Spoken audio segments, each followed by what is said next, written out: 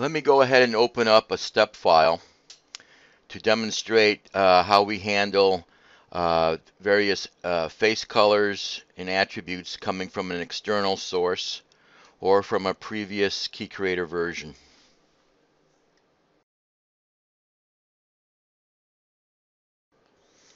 Once the import is completed, you'll notice the materials list is automatically populated, capturing any PMI color attributes, and uses names, generic names based on the RGB values.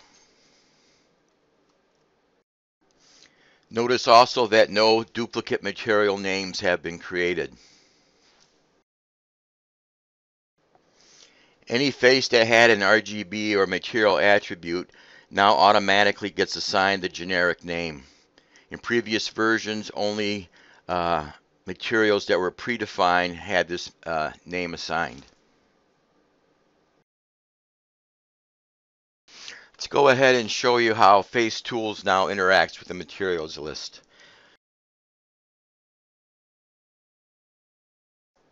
Select my color, and then we'll apply it to a series of faces. In this case, it's going to be a series of blends.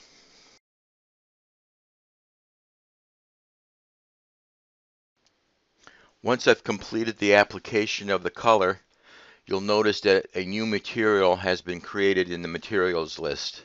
It's using the generic name, and it's also applied that material name to all the blend faces.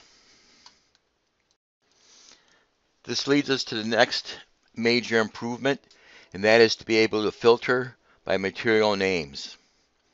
Now that we save the materials and assign them to the appropriate faces, we can now filter on them. Selecting the material I just created, which selects the blend faces, I can use that filtering to make a change.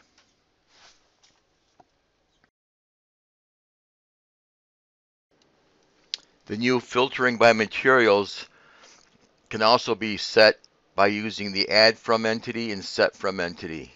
In this case, I'm going to select one of the yellow faces. It applies the appropriate filtering, and I can go ahead and remove those features that had the RGB color.